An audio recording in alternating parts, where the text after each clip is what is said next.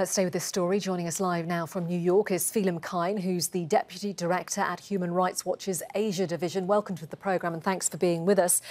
Is this just another outlandish statement by President Duterte, or do you fear he will actually follow through on this?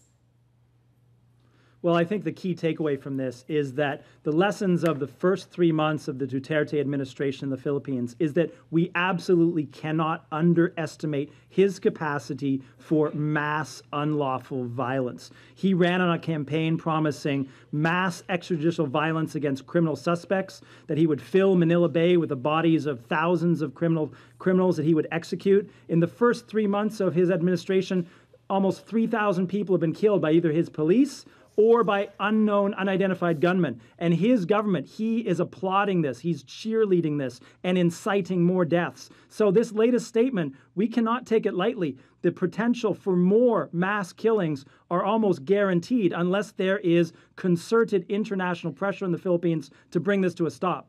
But who is President Duterte likely to listen to? We already know that he's insulted President Obama, he's insulted the UN, he's insulted the EU. He said he's not going to carry on with military cooperation in terms of military exercises with the US from after next year. Who is he going to listen to? Well, President Duterte, his sort of aggressive, bellicose, outlandish rhetoric is part of his trademark.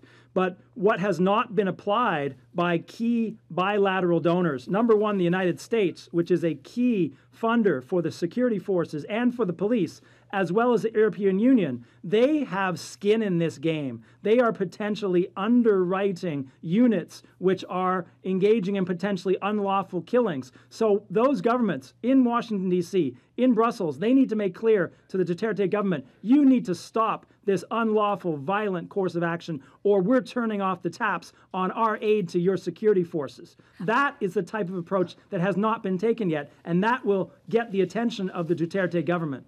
There's no doubt the Philippines does have a huge drugs problem. Is part of the problem, though, that many in the Philippines, so fed up with the issue of drug crime, actually back his strategy. They back what he's doing. That's why he was elected.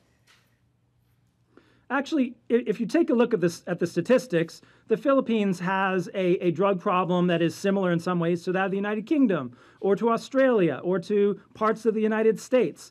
And I think that the key issue here is that there is, within the 38% of the population that voted, who voted for President Duterte, within that 38%, there are very enthusiastic supporters of President Duterte. But the fact is, 62% of the population didn't vote for President Duterte. And you can see growing signs that there's a growing sense of absolute dismay in the Philippines at what is being done in the name of them, the taxpayer, in the name of them, the Philippine government. And the fact is that we haven't seen organized mass opposition to this because there is, frankly, a state of fear in the Philippines now. Anyone who stands up to challenge the president on this extrajudicial campaign of killing, for example, Senator Leila de Lima, are being politically crucified, vilified, marginalized, and victimized. So it's a very difficult situation for people who oppose President Duterte in the Philippines.